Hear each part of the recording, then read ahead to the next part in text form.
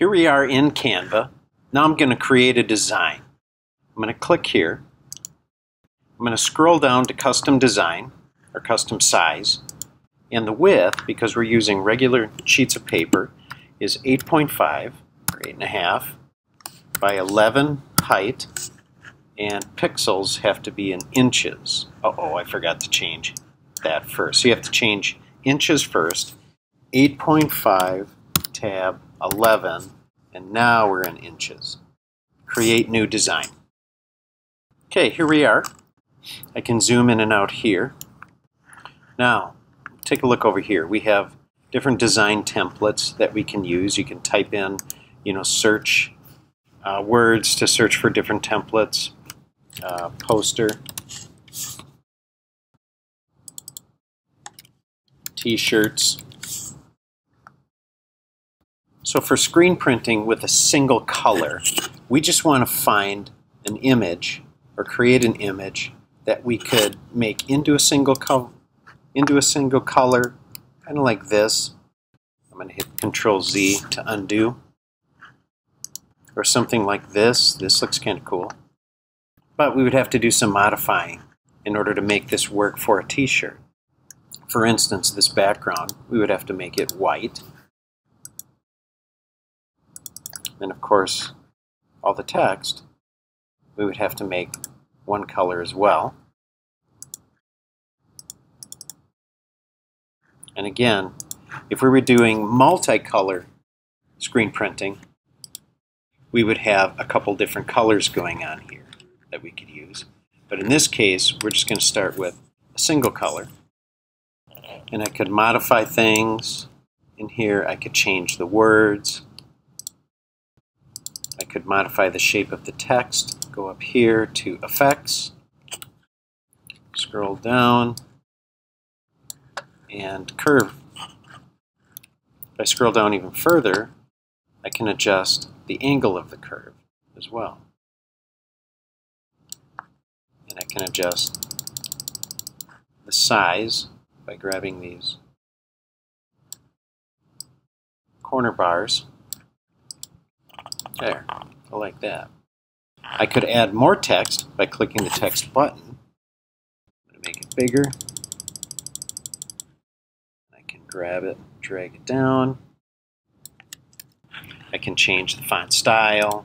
I could add more items to it. If I wanted to free draw on here, I could.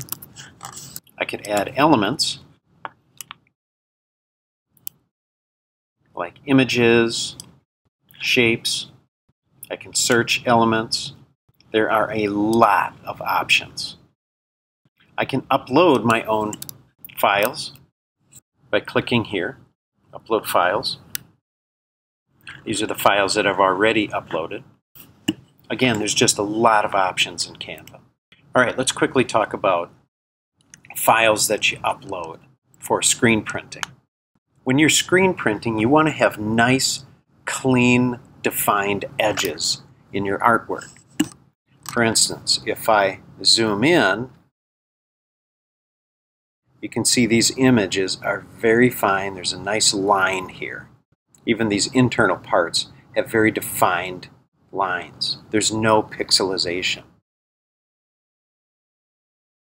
I'm going to bring this image in. To get that image, I went to Marathon, and then I typed in WI Wisconsin, and then I added logo after that. On images, there's the logo. Now this little teaser image is a very small file. So you usually want to open this up, and then this is your larger file, where I can right-click, Save Image. And then I just uploaded it into Canva. Let's take a look at the edges on this image. You can see there is a lot of noise in here, a lot of stray pixels. These lines are not very clean. So when you go to print the transparency for this image, like I have here, you're going to end up with a lot of little lines. Your print on your screen print is not going to be very defined. It's just going to look really kind of sloppy. So there's a couple things that you can do here. I mean, you could go in and try and clean all this stuff up with an image editing program like GIMP before you bring it in. And then of course, because we're doing just one single color, you would want to then convert this into all black, the whole image into a black. You'd want to convert the entire image to a black color. There's a better way. I'm going to delete this. I'm going to bring this image in. I'm going to zoom in,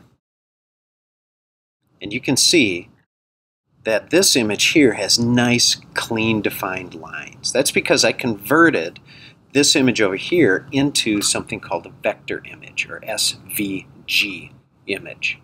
What vectoring is it's not a regular image where you're zooming in to the individual pixels and so forth. What vectoring is it's just using math to create lines and curves rather than pixels to represent an image. This allows vector images to be scaled to any size without losing quality. So as I'm scaling out and scaling back in, mathematically, it's reconstructing all of these nice clean lines. So how do we convert from this image to a vector image? We're going to use something called Convertio. It's convertio.co. Here's where you choose the file, in this case the file that I downloaded from the high school webpage. So there it is, it's uploaded. Now it wants to know what I want to convert this to. I'm going to go down here to vector, and we want SVG. And then I click Convert. Once it's finished, I download it. I go back to Canva, I click Upload, and there's my converted SVG, which if I just look at it, Convertio took all the color, converted it to black, and then it converted it into a vector with nice clean lines. So now if I wanted, I could use this in my print. I change their size. I'm going to select everything again using the Shift key so I can move it to where I want it. Grab the logo, move it down here, and now we're ready to print this to a piece of transparency. But first we have to download the image. We can't print directly from Canva. Now we'll go over here to File and Download. It suggests a PNG, but that will put it into a pixelized image. So we want to take an SVG or a PDF. Let's just go regular. Let's just go right to an SVG, which again is a vector image. We download it. There it is. Let's take a look at it. Now I want to zoom in, and you can see that this is nice and crisp. Had I downloaded it instead to a PNG, let's open this, and we zoom in. You can see the pixels. So again, vector is definitely the way to go for screen printing. Now we're ready to print it onto a piece of transparency and get it ready for screen printing.